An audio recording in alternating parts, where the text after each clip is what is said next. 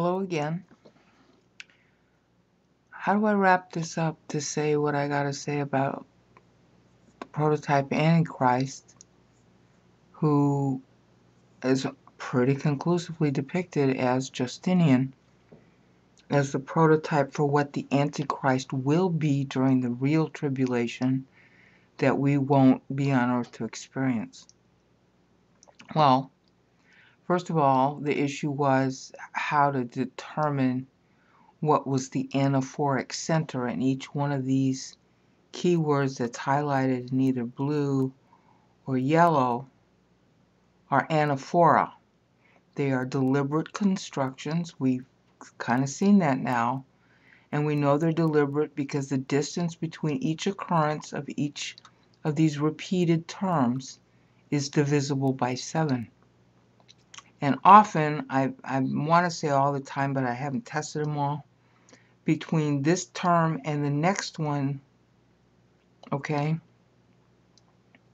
But obviously here, it's not going to be divisible by 7. But between here and definitely the next occurrence of whore, alright?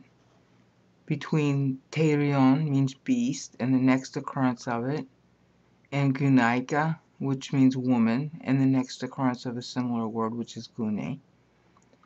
All the seeing words are also used precisely to depict deaths of emperors and successions. Okay? And you'll see that if you go into the notes. See each one of them, like see, I plotted them out. I showed where they 7. The distance is 7ing in each case, and I gave you links to the people involved and the years, because you have to add 88 always to the syllable counts. And you can check this yourself. It's very deliberate. Okay, it's as deliberate as it gets. So what we've seen here is a very deliberate composition where the word distances are divisible by 7, not merely a very clever way to benchmark history, making it divisible by 7. With the meaning of the 7ing is actually defined in the Old Testament, and it's consistently used with it to remind you of it, so it works as a kind of cross-reference concordance. In other words, what you're seeing here is a very carefully and deliberately constructed piece of writing based on syllable counts, because the syllable counts function to tell you what time these words apply to. The words are a process of that time in addition to a general description with a fair amount of precision about what the beast in the physical tribulation we won't go through, what it will be like, because there will be people on earth who need to know what it will be like. And by the time it happens, they will have had all this history, because this whole thing ends at 956 AD. So they will have had that history because we're already 1,000 years past it. So we can know very clearly what is the Antichrist pattern. So we can be forewarned and not be deceived and fall into it. Okay? Now, what's really sad is that it should be obvious to you, even if you don't agree with the way I've interpreted it, and I'm not even so sure how much I agree with myself yet. I have to test it. But we can't disagree that this is deliberate. The numbers are the numbers. If this is always divisible by 7 to its next occurrence, and this always is covering somebody who dies, who's an emperor, and then the next one, and why that period is selected is meaningful with relationship to the text, we have to argue it was intended. Okay?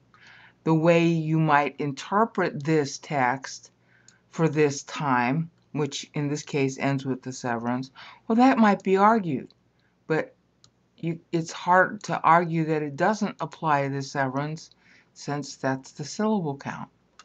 I mean, you don't have much room here. You have to avoid hiatus, you're going to have to say heptangelon. You can't say heptaangelon. That makes you sound drunk. So it's not like I've used a lot of that. Fialas. You have to say that again for the same reason. Okay, that doesn't give you much room. You got at most 3 syllables difference if you were to take them out.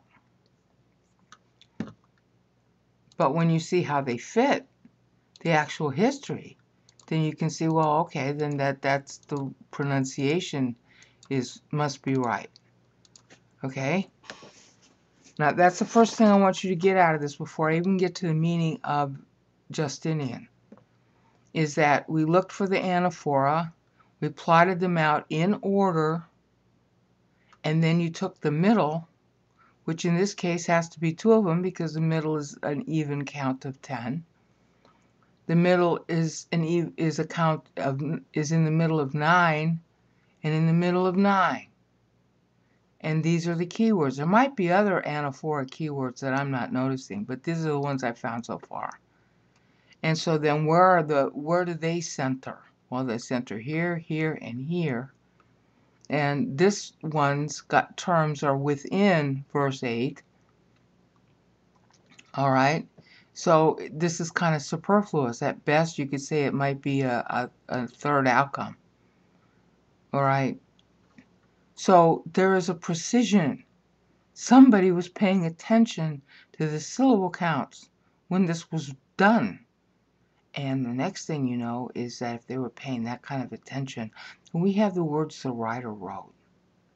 Because the people copying this text for centuries, they didn't know this. If they had known it, they wouldn't have wanted Revelation 17 to be out, because it's pretty condemnatory of Catholicism. But it's not solely condemnatory of Catholicism. It's condemnatory of religion dominating the state. It's condemnatory of the state dominating religion. And hello, we all kind of already know that, because we've gone through thousands of years of history of religious wars, to the point where we don't even want to talk about religion. Okay? That's the main reason for the U.S. being founded, as separation of church and state. But that was also the way the Mosaic Law was founded. Moses was not a priest. Aaron was his brother. He was a priest. He was not a state ruler. He had none of the priests had a political function. None of them. Okay? Then in the middle, you had the Sanhedrin, which Moses appointed, and they were just judges to judge court cases. That was due to Jethro's father-in-law telling Moses, why are you trying to judge all these cases yourself? You know, Joe Blow stole my property. Jane Doe had sex with my husband. Yeah, and then Moses has to sit in on all those courts, so they appointed the Sanhedrin. That was how it started. Separation of church and state. You have to be free to believe what you want, even if it's wrong. Okay? And so this plots out how that original idea that everybody in Israel knew, it was already being abused at the time Christ was here, and this is how it gets abused under church. Because Israel falls because of the abuse. Israel falls because she doesn't believe in Christ. Israel falls and doesn't believe in Christ because she wanted a political king. And again, it's not political. Christ came as our Savior. To be a political king, you first want him as Savior. And even then, there's a separation in the eternal state. Okay? See, the basic idea is that you shouldn't impose belief on your subjects. That should be their freedom. The purpose of government is to ensure freedom. But it became a tool of gaining political power. That's why Israel went down. That's why church goes down. Okay? So what is the tracing of what ends up being the Antichrist? Because Christ himself said, truth will set you free. It was all about freedom. Okay? You believe in him as your Savior, that's really separate from him ruling as a king. Even in the eternal state, it's going to be separate. So what happened? How did it go wrong? Okay, well, there's actually 5 chapters in the Bible that trace it out. And that will be in the next subseries of Quantum Bible, showing you how all these passages interrelate. But right now, let's just look at this one. Okay, so, saying to me, okay, future end of the Kitos War. Why did they fight? Because the temple was down. They fought a political war. It ended up being with Hadrian that lasted until, well, Trajan died in 117, starting 114, over their temple being down. They fought a political war over their temple being down. As a result of it, they were forbidden to even come into the land, except on Tish B'Av, which is coming up this month. Some people like to say it's tomorrow. Today is the 8th. It's going to be the 9th. Maybe it's already the 9th down here. Okay? They will call this Tish B'Av. It's really not the right date, but the Jewish calendar is all screwed up. So, all right. So first we have a war, a political war, over a religious issue. That's our first stop in what goes wrong. Because the angel's explaining is going to explain the origin of the woman that he saw. Okay? So, let me show you. Come here and let me show you. Alright? So what does he show him? Well, here's the first place where the whore name is used. Remember, it's all measured now. 7ing distance. So this is deliberate placement of these words where they are. In Greek, they could be placed in different order. The grammar would be the same, the meaning of the sentence would be the same, but the timing would not. And what is this word, what is this paired up with? Oh, the Bar Kokhba rebellion. Because 44 years after 88 AD is when the Bar Kokhba rebellion starts. And what was the Bar Kokhba rebellion? A false Messiah. It is the reason why they're going to be disallowed. Because see, this Bar Kokhba is an outflow of the Kitos War. The Bar Kokhba rebellion is going to be the cause of Jews not being able to even live in the city of Jerusalem anymore. They're going to completely raze it to the ground, call it Aeolia Capitolina, and a pig temple is going to sit where the Holy Temple used to be. So it's a religious war that they start with a false Messiah. 70 years after almost 70 years after the temple goes down. So what does the Bible call that? Whore. The great whore. Des bornes, des megales. Yeah, Bar Kokhba is the great whore. That's your first great whore. Trying to unite church and state for the Jews. Totally misrepresenting the Old Testament. Now this isn't done by Christians. This is done by Jews who don't believe in Christ. This is the setup. Okay? Now Christians were doing their own stupid things during the same time, but those aren't the events that are being picked here by John with his meter to these words. So he's giving you, as it were, the Old Testament. It's like the pronouncement. Why the Jews go bad? Because they united church and state. Because they forgot about God and got all involved in religion. That wasn't how the Mosaic Law was set up. And to this day, they have that problem. To this day, what they call the law, which has no relationship to the law of Moses at all, they use it to beat each other up and tell themselves how holy they are. That wasn't the purpose of it. Okay? So that's the great whore, outlined in black.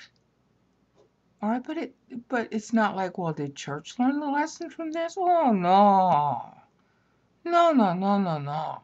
The next time there's like the whore, she's sitting on the waters. Many waters means many peoples. Okay, which you later see in the text. Okay? And she does her little whoredoms with all the kingdoms of the world. That's got many meanings to it, so I'm not going to go through that. You know, it has to do with trade and everybody trying to profit off Israel and stuff because she was so rich. But our next time is like seeing the woman sitting. Well, what is that covering? Oh, seeing the woman sitting. Well, guess what? The next group on the list that's depicted as the sort of flow of the development of the Antichrist. It first starts with the Jews. And of course, you got these interim comments in between. But I'm going just by the ANAPHORA keywords now. You got the Severans. Well, the Severan cult was exactly what is depicted here. A woman sitting. Yeah, the Severans basically promulgated themselves as being a divine manifestation. Okay, depending on what kind of divine manifestation you needed to feel like you could support them. Okay, the wife came from Syria. Her name was Julia Domna, and they all had this cult of the sun thing, which would end up becoming popular in Rome. That's how Severus comes to power, through mysticism. He himself was very superstitious. Married his wife based on her horoscope. Okay? So, do you understand? Kai, short for Kaiser, we already saw that. Saw the woman sitting. Yeah, he wants to be sitting on Rome. So he perpetuates this myth. Okay? And the beast of red. Red is the color of religion. Okay? And God is clever enough. Yeah, we're going to have you die at that red word. Yeah, and Caracalla's going to murder your other son, Severus. That's what kind of red it is. You see, it's satirical from the beginning, but this is our first, the development of the Antichrist. All right, now these are not Christians in the beginning. You're looking at Jews, and then you're looking at the Romans. Meanwhile, the Christians themselves are turning into little harlots during these very years. But I'm kind of skipping over that for right now. I just want you to see the flow of the text. So the woman is sitting on a red beast, scarlet clad, full of the names of blasphemies. Yeah, the biggest blasphemy is to unite church and state. Because you're supposed to be free to believe in God the way you want to. All right? And that's what Severus was doing. He was uniting church and state into a cult. And that's what the Severan mothers, Julia Domna and her sister and her sister's kids, in order to keep power, they started using religion. Okay? Pagan. It's pagan. All right? And here we see the woman again. Still a whore, but he's cutting. See, he's got 3 syllables there, and it's 3 syllables with the definite article here because he wants to make sure he's matching his syllable counts. And who's that? Well, that's Decius, still pagan. And what was that? Well, you had to believe in Rome's gods, or you would have your property confiscated, or other bad things were supposed to happen to you. They didn't enforce it much. They called it the libellus, and basically you had to pour a little goblet of wine on the ground, which was a way of sacrificing to their gods. If you did that, well, you go free. Didn't mean you had to believe in it. Okay, so they're hypocritical as well.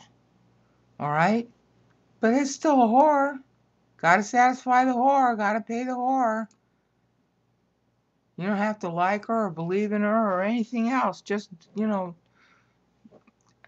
make me be graphic. You know what I'm talking about here. All right? So now, you got the stage set. All right? The stage is set. That's Decius. So the next time you see the word whore, who is it talking about? Constantine. And specifically, it's talking about Constantine setting up New Rome. There's no doubt as to what is being meant here, because all this is consistent in its meaning, and it's not using Christians yet by the time the next occurrence of horror occurs. It's actually the second one. Second actual term, pornes. But the synonyms were here and here. In context of known history, that's what they were trying to do, is unite church and state. So, for Constantine's founding of New Rome, the whole period of it, and that's before I even cover the other nasty words that are used for Constantine. Whore, New Rome. The whole town is identified as the whore. See? It was dedicated in 330. This ends at 332. Okay. This word is ton por non. Okay, well, por non is 2 syllables. Okay, so at 330, because you always use the noun is always has a definite article. At 330 is the beginning of what? The whore. You can't divorce the word tone from whore.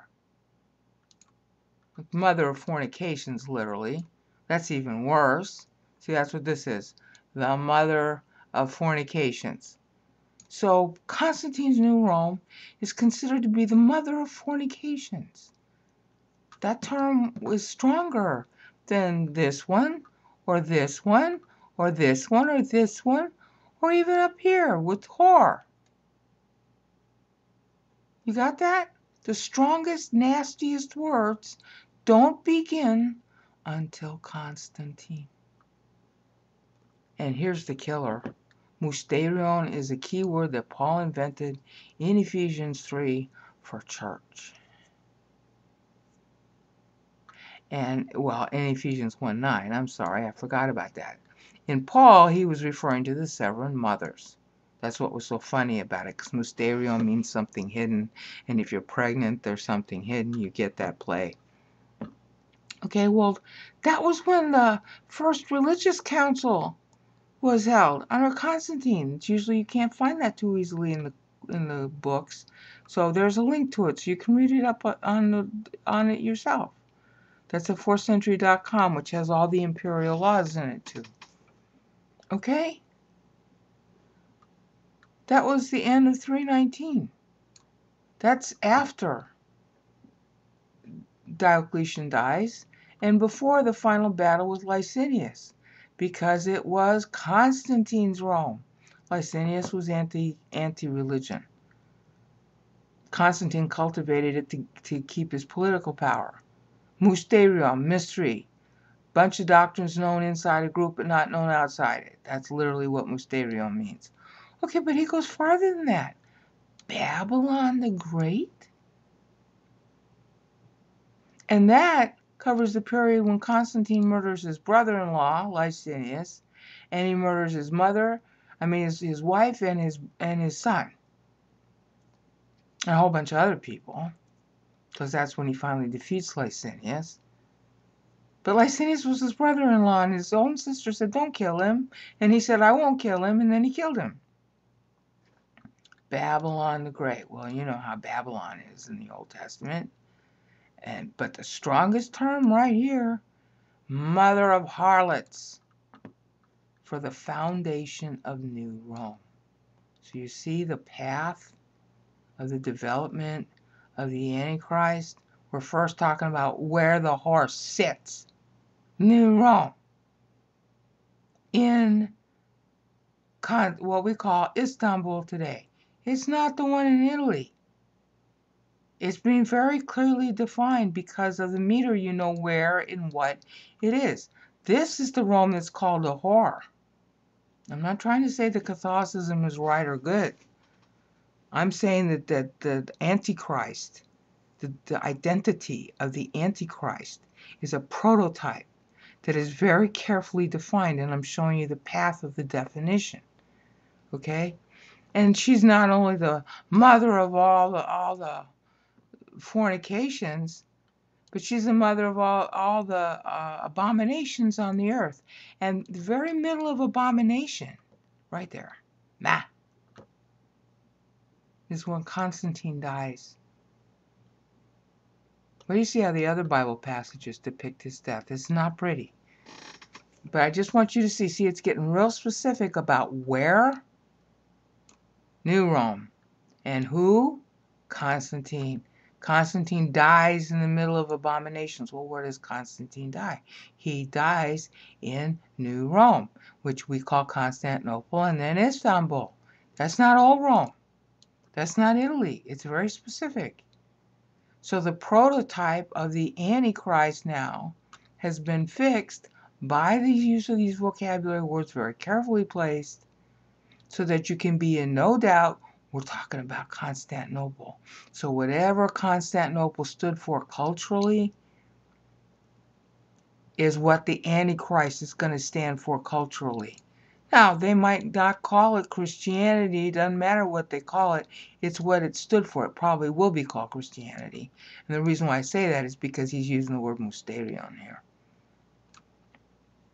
But to this day, there's this romantic notion of Constantinople being so rich. Okay? And it's Constantinople, not Italy. All right?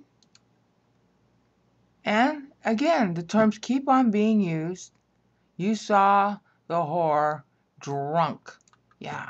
At this point, Constantine's sons are fighting each other, and they're drunk with the blood of all their subjects, fighting over what? The definition of God. Is God one person or two persons?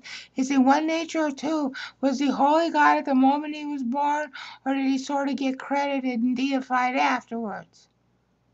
Why should you fight blood against blood over that? Okay, I'm totally anti-Islam. I hate Islam with all my heart and soul. But I would never take up arms against it. Okay? Unless they came here and they tried to kill me, or my country ordered me to go, but I'm too old. I wouldn't, because you don't fight over belief like that. You might argue, but you don't fight like that, because a person has the right to believe whatever he wants. And that was the rule in Moses' day. It is still the rule today.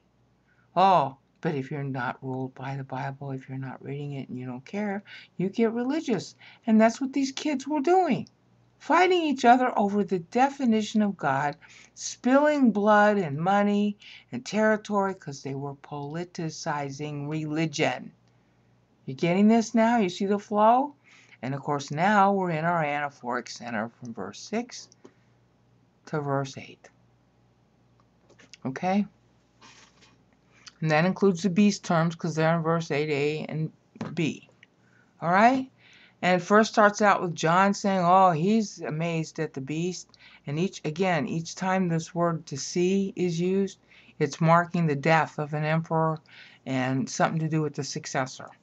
The same usage is in Mark 13, and the same usage, but less often, is in Matthew 4:24. So these writers are counting their syllables, and they're aping the same style of using the 7 distances for the same key words. That's how you know that they're keywords, because they're doing it the same way, looking at the other guy's stuff.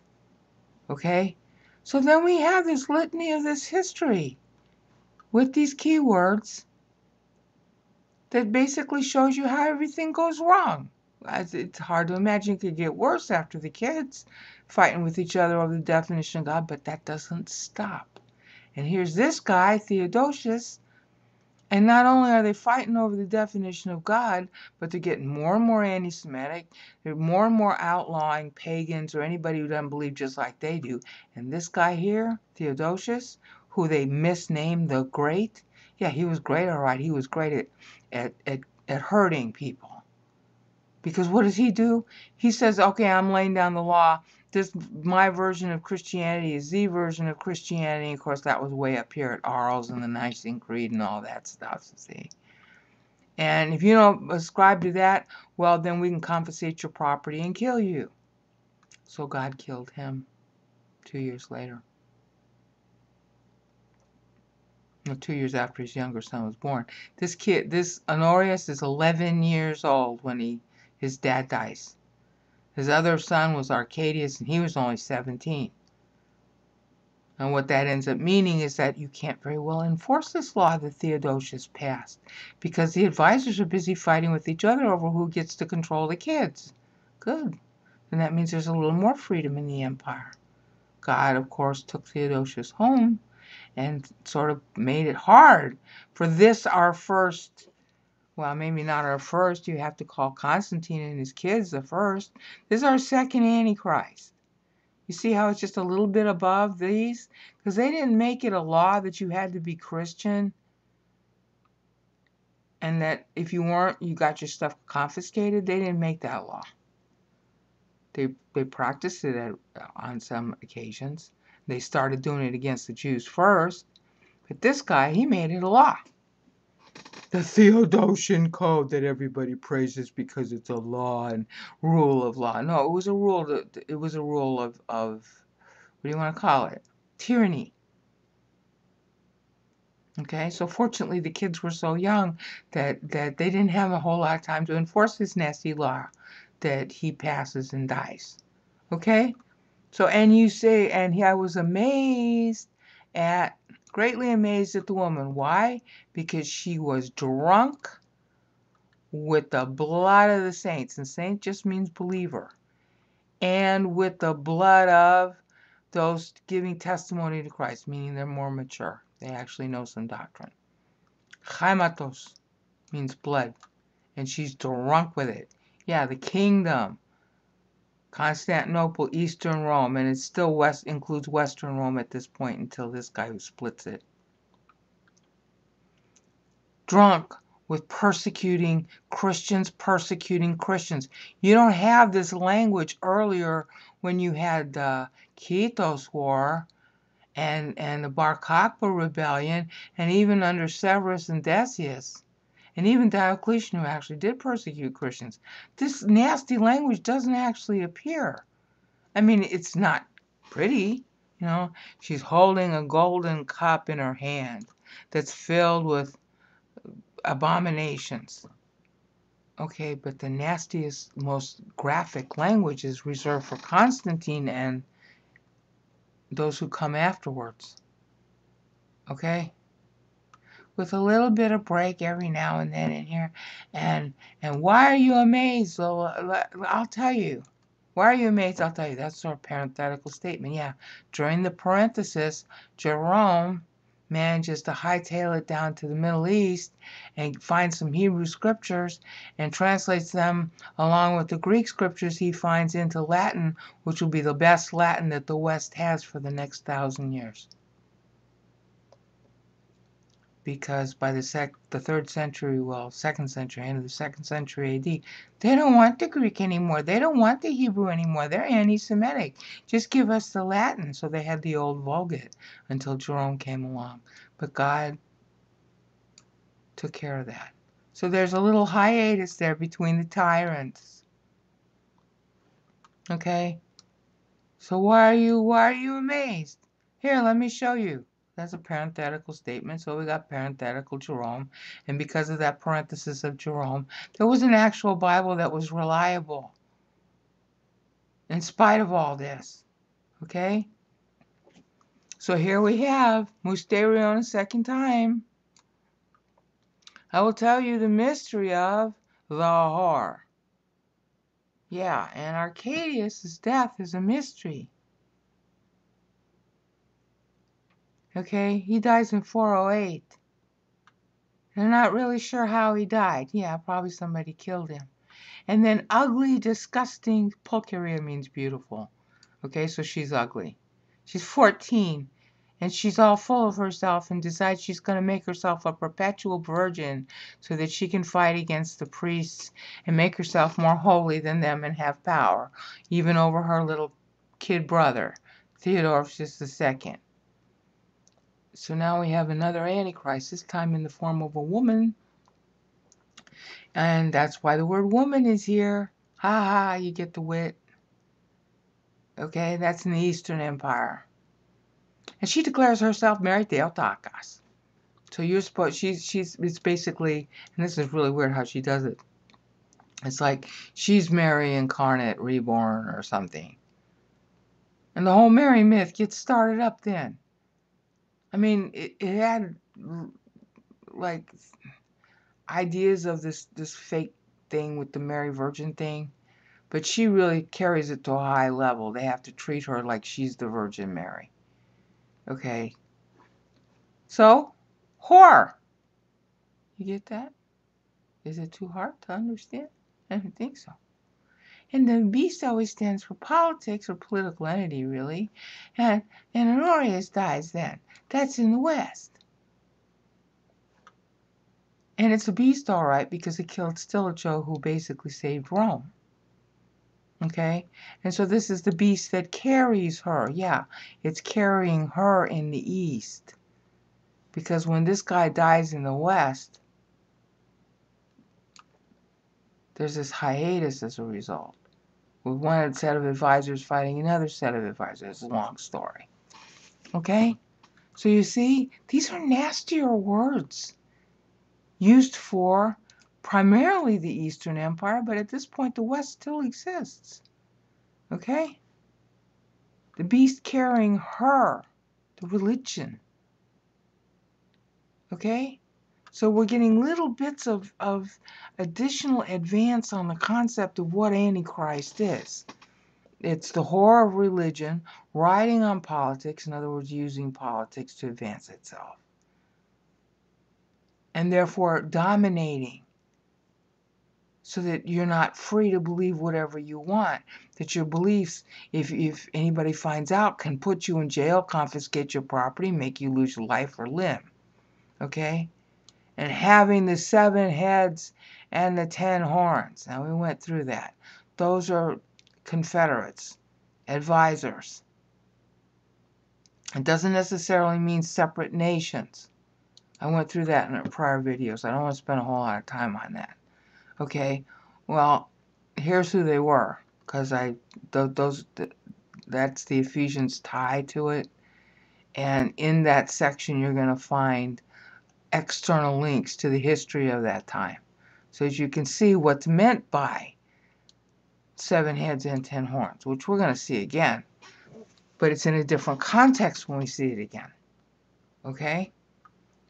And here's the beast that you saw. Okay, what's the beast that you saw? Oh, Council of Chalcedon this time. Where one group of Christians says, our definition of God is better than your definition of God, and it should be the official definition of God, and anything other than our definition of God, well, your property should be confiscated, and you should lose your life, and your property should be confiscated, and you should lose your wife, and your property should be confiscated, and basically your property should be confiscated. This was a get-rich-quick scheme, so if I didn't like you or you didn't like me, I'd go to the local priest and I'd accuse you of not being a Chalcedonian.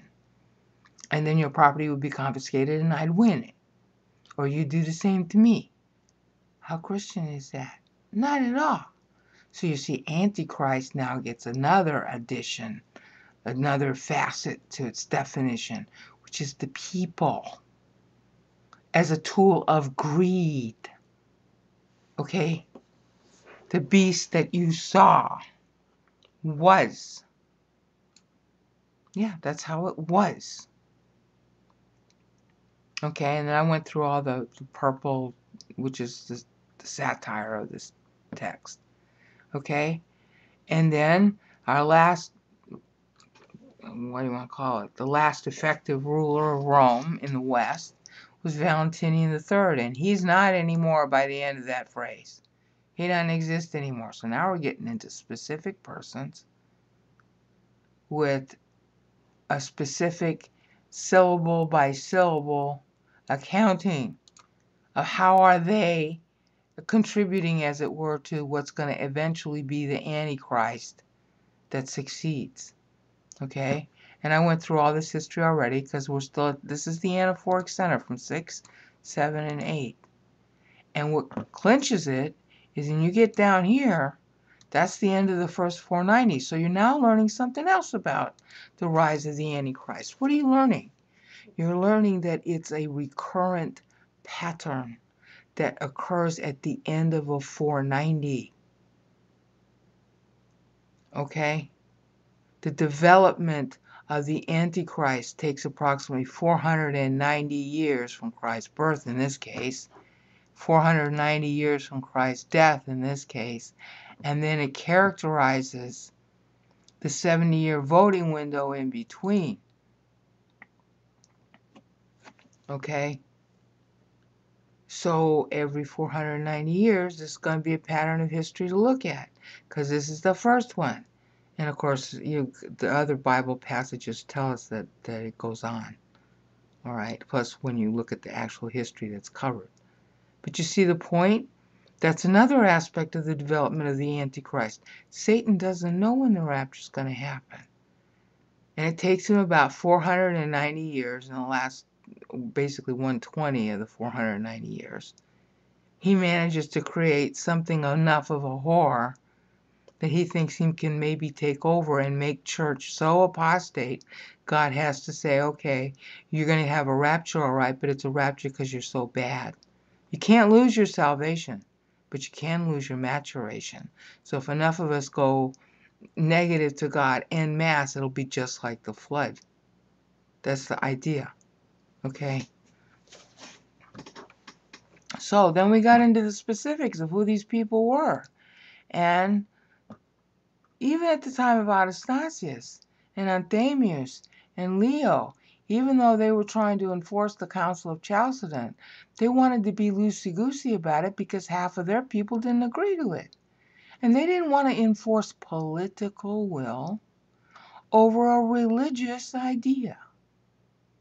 So even though the laws were on the books, these rulers were noble because they didn't want to really totally enforce this. Okay? They wanted to be loosey-goosey about it. And, it's basically, yeah, these are laws on the books, but if you don't believe with them, we're not going to do anything about it. That was like the way Trajan was in writing to Pliny. It was basically, don't ask, don't tell. If you make a real stink of yourself as a Christian, well, then maybe we have to send you to the lions, but we'd rather not. Just, practice your faith quietly without disturbing the empire, and you'll be okay. So that's what they were doing. And it worked. Because, half of them didn't agree with the Council of Chalcedon. Until we get to Justin. And he wants to enforce the Council of Chalcedon. And he wants to get all kinds of money as a result of doing that. And especially his protege, his nephew, because this is right where both come to power, Justinian. And as we've seen, Justinian is the culmination of the poster boy who wants to, yes, enforce Council of Chalcedon, but not according to what it says, which is bad enough, but according to what he says. And he's God. By 553, the whore is him. Now, then he has his... Constantinople almost falls at Hupo, which is 557, 558. And this is 559, 560, 561. He's sitting there. He's the whore who's sitting because he's God now.